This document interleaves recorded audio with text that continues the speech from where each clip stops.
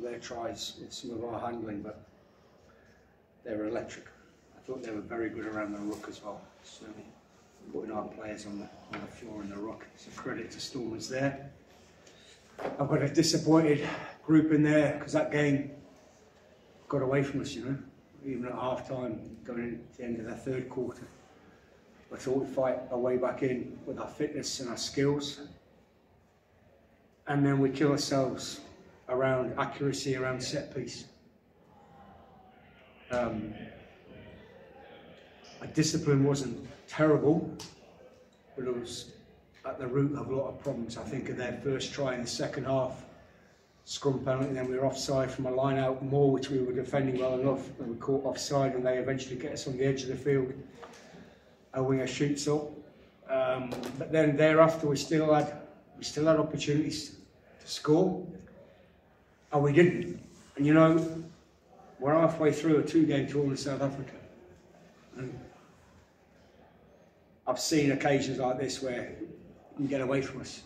We're going to stay tight. We'll own our improvements. We'll drive on. We'll see what bodies we've got available. Picked up a couple of knocks tonight. We'll see what bodies we've got available. Because in this game, particularly in this tour, you've got another huge game next week against the Sharks. So, you know, I don't have to point out to the lads what they've got to do better. They'll do that. It's an honest group. But I'm extremely disappointed, as are the lads, that got away from us.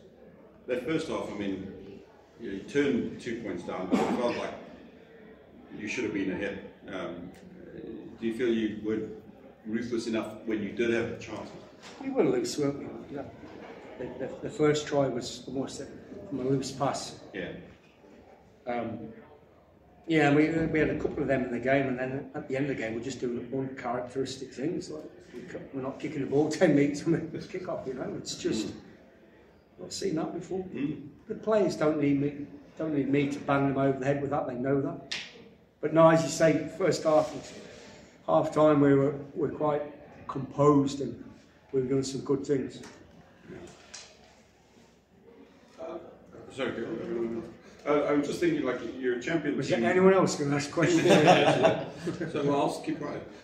While I'm going, 18 months ago, you're a champion team with a lot of the same players. What's changed, if anything? Why does it feel like more of a struggle now?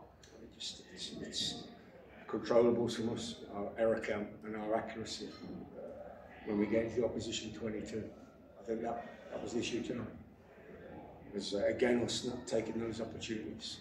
We'll look at them. We'll own them. You can't sit in the past too long. You've got to own it, fix it, and drive on. As I keep saying, we've got a huge game next week. You know, that past 18 months ago, it's irrelevant. Yeah. It was irrelevant at the start of last season. You know, it's irrelevant. It's in the past. They're a good team, and they cut loose there on occasions because we let them. Just on that as well. Do you feel maybe that there's a target on your back now, knowing that you've actually won this trophy before, so it adds more pressure now to your club, and to win. The expectation is always high there for you guys to do well. There's an expectation for all teams. Anybody can win in this league on the game, anywhere. There's an expectation from us. You know, we want more. We could take it game by game. We were disappointed last week. We flew, travelled well.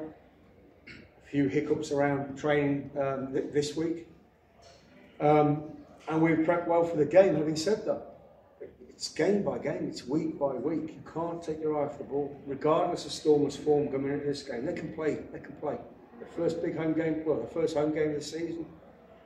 And you saw how dangerous they were. You give them the edge of the field, and you give them turnovers, you give them penalty access. You know, the past is irrelevant. You know, the trophy and whatever's past, you've got to face each game as it comes, because it comes quickly down your throat. Coach, you mentioned now taking it week for week. Obviously, next week it doesn't become any easier, but mentally, where do you sit? We know what needs to be done on the field mentally.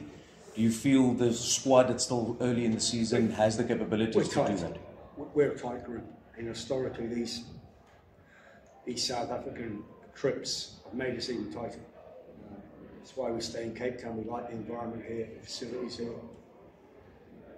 And the guys, they're frustrated, you know, but we won't get derailed by this. We'll fix what we can. You know, that's all you can do in this job. You fix what you can. Drive on day by day. Who's injured? Is this your 17th question? I'm doing some work for the examiner, so I need to try and get some idea of who's injured. Sorry? Who's injured? You said there were a few. Or come back to me in 2 days. Yeah, when it was 12. So Just actually on that, you have a player from outside Cape Town, Paul from the Western Cape, Dakir Abrams as well. Just how is his injured? He's injured with a leg. Just how is he fitted so far in the Munster? He'll be back in November. He's been outstanding.